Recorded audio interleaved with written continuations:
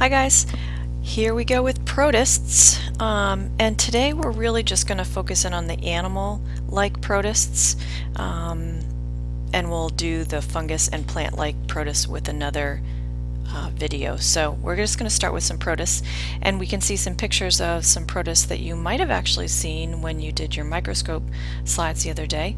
This is a slide of Dinoflagellates. This is a paramecium.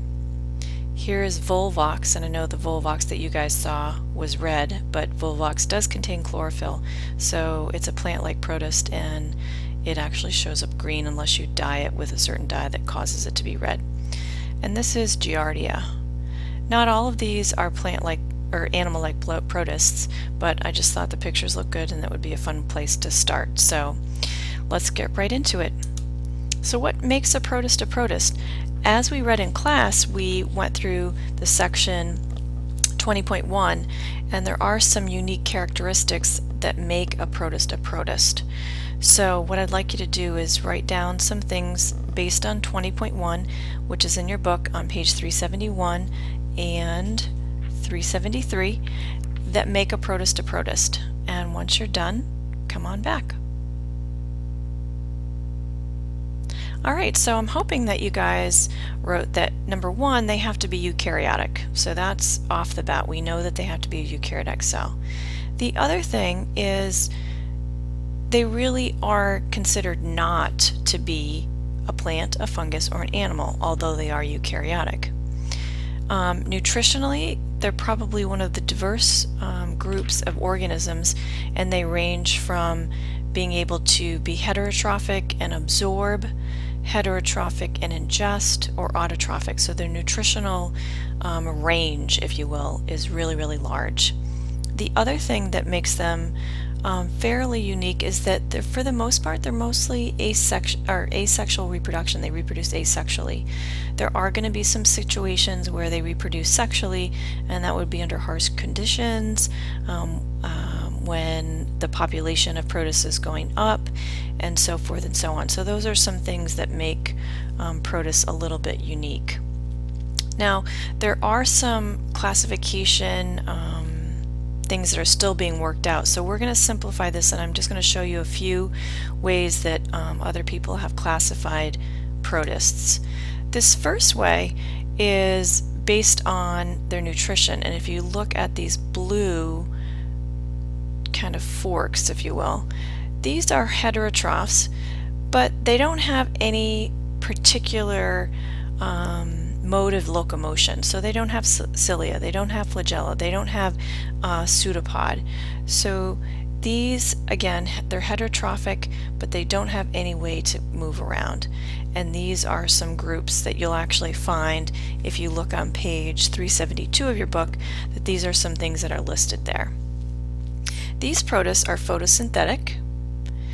These are heterotrophic with flagella, non-motile spore forming, and heterotroph with restricted mobility. So that's just one way that you can kind of classify protists. And again, I'm not expecting you to be able to take a bunch of protists and know exactly where they're going to be. I'm going to tell you how we're going to just mentally place them, but I wanted you to see how some people actually classify them.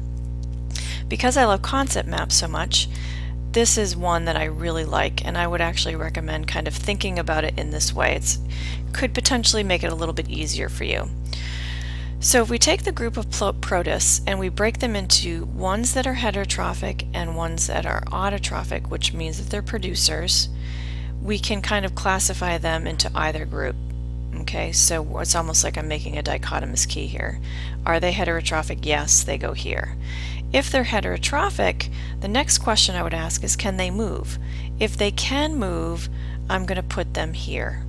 Okay, and these are some examples of protists that actually have that type of movement. If they can't move, but they're heterotrophic, these are some examples here.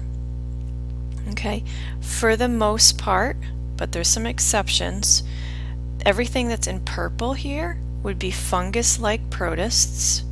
Again, fungus-like protist, because they're heterotrophic and they can't move for the most part. Here we'd have our animal-like protists that can move and are heterotrophic. And then everything that is a producer or an autotrophic protist would be considered a plant-like protist.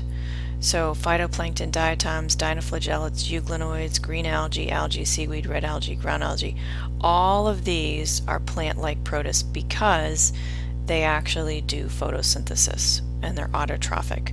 So I would actually recommend kind of jotting this down and using this as your guide. So this particular video is really just going to focus in on the heterotrophic animal-like protists, which are these right here. So that's what we're going to focus in on. So if we look at those protists, we definitely already have said that they need to be eukaryotic. Most of them are unicellular. There are some examples of protists that are multicellular. So you're not going to find in this group that we can say 100% of the time that, you know, they're all of this. We're starting to bridge the gap of some other organisms like here, so I want you to kind of keep that in your mind. They have nuclei again because they're eukaryotic and they have membrane-bound organelles. And for animal-like protists, they'll either have cilia or flagella. There are even some plant-like protists and fungus-like protists that will have some flagella. These are our two different types of nutrition, and like we said before, they reproduce asexually and sometimes they can reproduce sexually. So based on that concept map that we just looked at just a second ago, how could we informally classify protists? So take a moment to kind of fill this out and then come on back. Okay, so our first group should be heterotrophic, and the next thing next to it is specifically about that heterotrophic nutritional status, and they're heterotrophic that absorb. Heterotrophic here that ingest, and the last one down here would be autotrophic. So those are our three different nutritional types: autotrophic, heterotrophic, absorbing, and heterotrophic, ingesting. So here's another concept map that I threw together. Here's our animal-like protists, and we can put 4 groups here. We could put examples here, and we could put examples here. So you could actually take this and say, okay, well, what would I put in those boxes? And see if you can kind of go back to that original concept map, look at this one, and see if you could plot or put in some items into here, and that would be a great way to study. So sometimes we actually take an animal-like protist and the prefix for animal is zoo. The prefix for first is proto. So if I actually said the word protozoan, protos first, zoo, it would be animal. This would be, what's the first animal? So the first animal is all the different types of animal-like protists. So the animal-like protists would be ciliates, flagellates,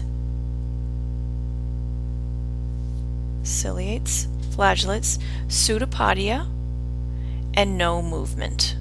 So those are the 4 groups that we would actually put are all the different types of protozoans that do different types of movement. So here's an example of a zooflagellate. They can move with flagella, of course, right? They reproduce asexually, and they can be free-living or parasitic. So here's Giardia. Giardia can be found in water.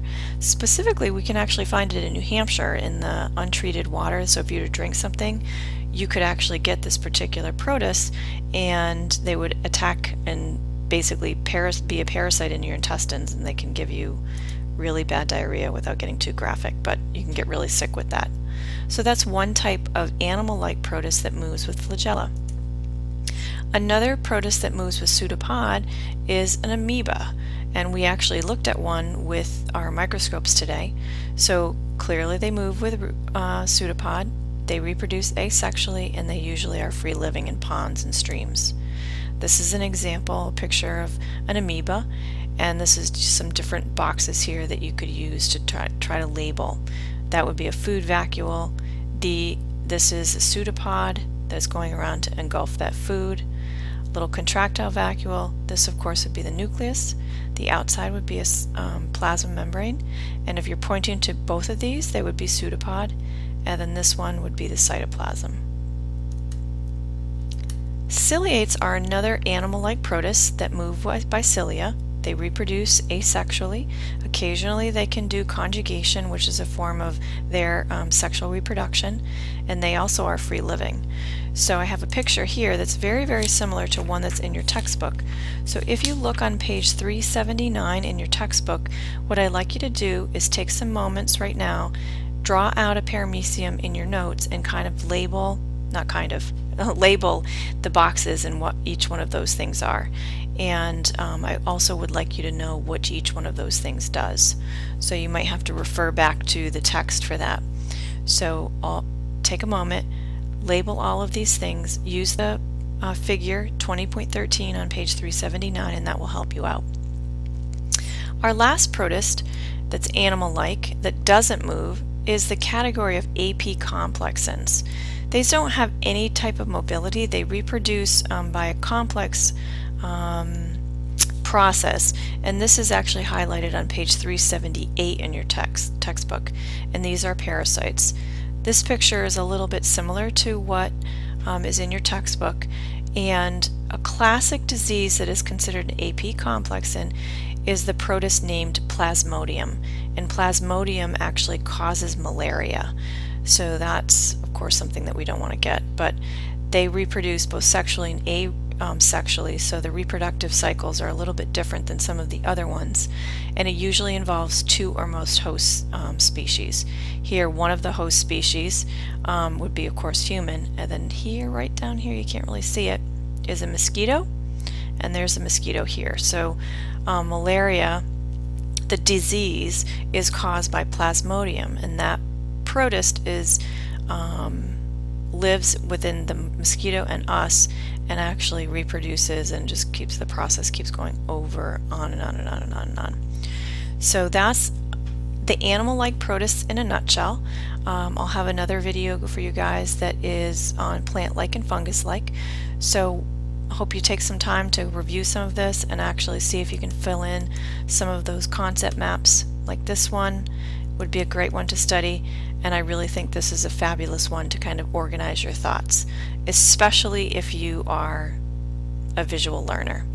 So I hope that that helped, and I will see you guys soon.